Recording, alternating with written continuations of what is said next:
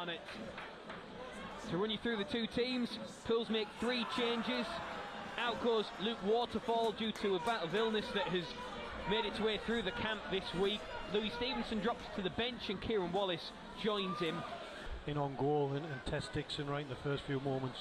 Hartigan, a 2-man wall, it beats the wall and it beats Joel Dixon but doesn't. Game. Barnet, the ball back out on this left hand side with Hartigan. Now to Okimo. A shot from distance that is always rising and actually breaks part of the advertising board above Odonka. Did you just have a steward come up to try and talk to you while you were on the radio? Yeah, they were asking if we... Hold that thought, Odonka. There's a shot that trickles through and into the back of the net.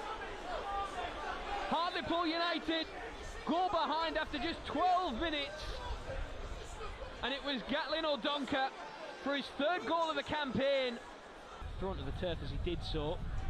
Here's Paul Johnson, left-hand side, finds Pritchard towards the corner flag, deep inside the Pools half of play.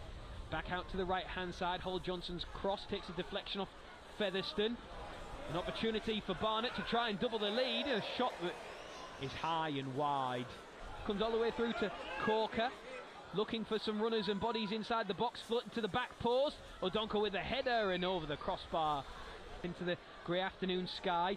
Touch towards Odonka, who turns on Arise, wide to the left-hand side towards a corner flag, and on Arise goes in heavy on Odonka with the free kick.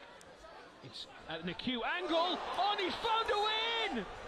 An incredible goal from Anthony Hartigan, wide on the left-hand side. He curled it to the back post. Joel Dixon leaped for it and got knocked. Well, it was very warm. They are very good. Cook looking to deliver from a free kick for Desirue, who just puts it wide of the mark. That was the moment. That was a chance. In the second half, it was like a different 11. Cook into Cooper from distance, thinks about the shot and does, but it's well saved by Josh Keeley. Away to his right-hand side, he held that well, and they need it soon. Gray, left-hand side, delivery, low in towards Desirue, trying to find the angle. The shot is blocked by Ben Winter. I think Dickinson's hitting this left-footed. It's Cook, it's over the wall. Oh, and it's just wide of the mark. And he's got acres of space on that right-hand side, space and time to pick out the delivery.